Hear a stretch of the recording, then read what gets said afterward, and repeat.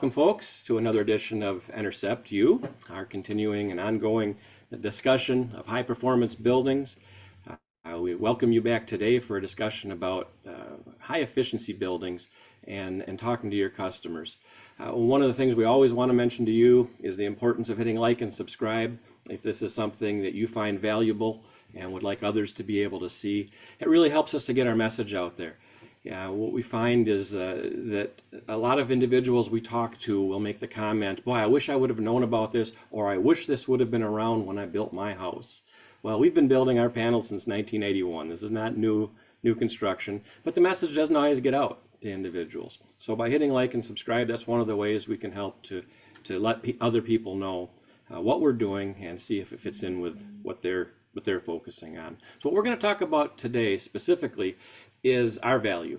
Now you might think, okay, I'm pretty familiar with R value, but what we want to do is talk about how do you explain R value to your customers, because and how do you explain high performance buildings. Now if you're a homeowner, if you're watching this as a homeowner, you might benefit from this discussion, because what we're going to do is break it down to a simple area or a simple way of thinking about it. If you're a builder, you might think, well, I know all of this. This is pretty obvious to me. I've been dealing with this for a long time. But sometimes we need to be reminded of how to simplify it, because our customers, the homeowners that we're talking to and working with every day, they don't do this for a living. They don't have these conversations. They don't go to building science seminars like the rest of us do. And so how can we break this down in a way that they really understand the value of building and what it takes to build a high performance structure? And so what we're going to do, and you have to remember the vantage point I'm coming to you from. I'm coming to you from the vantage point of a builder, not an engineer. So if you hold me to a standard of making sure everything I say can be proven by an engineer, that's not my take. We have engineers available that can talk about this, and we can show the charts and so on. But from the standpoint of a builder, what does it mean to build a high performance building, and really what is R value first of all? So what is it? How important is it? What are the weaknesses when we talk about R value? Why is it focused on so much? Those are some things that we just want to touch on briefly. So first of all, just the idea of when you're explaining to your customer, what is R value? What does that mean? It's basically the measurement of how long it takes for heat to transfer from one side of a wall to another. So you have a setting where you have a wall with two different temperatures, and how long does it take for its temperatures to balance out? That's the basic idea of what R value is. How long does it take for that heat energy to travel through or to be drawn out of that structure? How important is it? Well, it's very important. It's 1/3 of the equation that creates an energy efficient building. Now we say it's 1/3 of the equation. We'll talk about the other 2/3 as we go on, but 1/3 is a big deal. So we don't want to downplay the importance of R value. It is important, but it's not the whole picture. So what's the weakness of R value? Well, one is that it's only 1/3, but the other is the conditions under which R value tends to be measured. It's measured in a lab under perfect conditions, with no wind, no breeze. There's nothing else factored in other than basically it like measuring a cooler. How long does it take something, if you put it in a cooler, how long does it take for that to thaw under perfect conditions? Well, we know that we don't live in a world with perfect conditions. The wind is blowing, there's things going on around our homes all the time.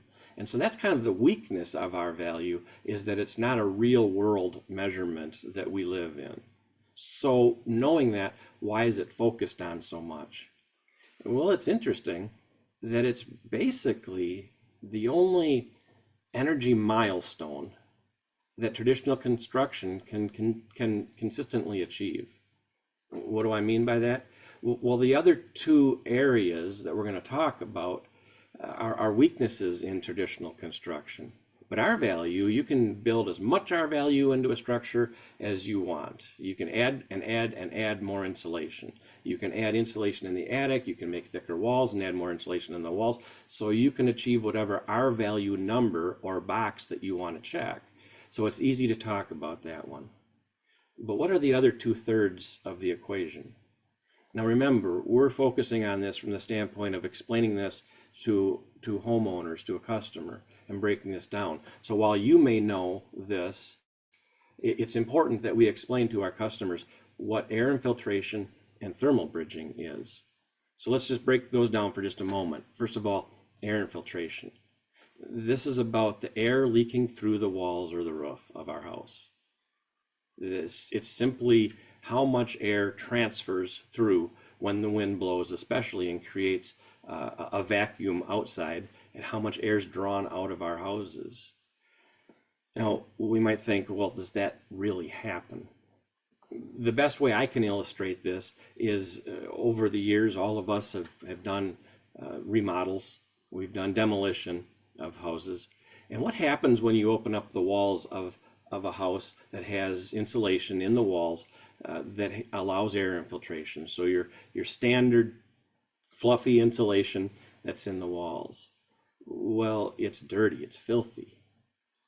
And now, it didn't used to really dawn on me why that was so dirty. But the reality is, when we built the house, when we put that in there, it was a very clean environment. Now we had a little sawdust around, but overall it was a very clean environment. Now this is just filthy dirty. Why is that? It's because of the air passing back and forth through the walls, both from the inside and the dust and dander and pet fur and things of that nature that go from the inside out, and then also the pollens and dirt and dust that's in the air from the outside coming in. And as that air passes back and forth through that filtration system of that insulation, it filters out some of those allergens, some of those pollens, some of the particles that are in the wall. So when you see how much dirt and dust is in that insulation, and you handle it very, very carefully when you're doing a demo, because if you just bump it, this cloud comes out of it. Well, that's all from air passing back and forth. So air infiltration is a real issue. It's something that really does happen, and it can dramatically affect energy consumption. So that's one of the other thirds, air infiltration. And then the third leg of this stool, you might say, is thermal bridging. What is thermal bridging? Well, it's the parts of the structure that have a much lower R value or transfer heat much easier than the insulation. So typically in a wall, an exterior wall, we put a 2x6 stud every 16 inches on center. That stud has a much lower R value. If you have a fluffy insulation, a standard insulation in the walls, you might have an R19 between the studs, but at each stud you only have about an R6. Well, that's a dramatic difference. Does it really affect the house? Well, I go back to my drywall days. I was a drywall contractor for many years, and whenever I would spray paint or texture on a cold day, 20 degrees outside or colder, the texture or the paint would dry slower over each stud. You could see the outline of every stud around the exterior walls. Why was that? Well, because the drywall was actually colder because of the heat transfer, the loss of heat at each stud. Now, you might think, okay, well, every 16 inches, it's 1.5 inches. Is that really that big a difference? Well, in a traditional constructed house, about 25% of your house is those studs. So about 75% of your house is insulated, and 25% of it, because of a stud every 16 inches, has that thermal bridge. It's a substantial difference. The amount of heat that is drawn out through the thermal bridging really does make a difference. So that kind of helps us to break it down. When we look at the overall R value of a wall with traditional stick-built construction, we can go from what we expect to be an R19 because of the insulation that's in it, but it actually measures out, when you factor in the thermal bridges, all the way down to an R13 because of the bridging. So does that make a difference? Absolutely. Our overall R value of that wall is dramatically reduced. Now remember, R value is how quickly that heat transfers from the inside to the out, or how quickly the heat transfers from the outside to the in during the air conditioning season. So it really does make a difference. So how do we factor in all three legs of this stool? Well, that's what we talk about every day with Enercept SIPS, is the dramatic reduction in air infiltration. So dramatic that when your heating and air conditioning professional starts to put together the paperwork to show what the heat loss, to calculate the heat loss of your house, when they type in to their program that it's a SIP house, that is a big jump towards everything being insulated, reducing that 25% of the house being thermal bridges to about 2% of the house being thermal bridges, and the difference in air infiltration, because a solid expanded polystyrene block allows no air through it. It stops the air. It's not fluffy. It's not light. It's not something. It's not a filter at all. And so immediately, as soon as they type SIPS into their programming, it reduces the energy consumption dramatically right in their software. So that's how we accomplish it. So what you can do to learn more about that is click on some of the links associated with this video to see how you can achieve the goals that you're looking for. So that helps you as a builder to achieve your goals of being able to talk to your customer and explain to them the value of building with high performance Enercept ready to assemble panels. And it also helps your customer feel very good about the decisions that they're making. So we look forward to our next discussion, and until then, you enjoy your day.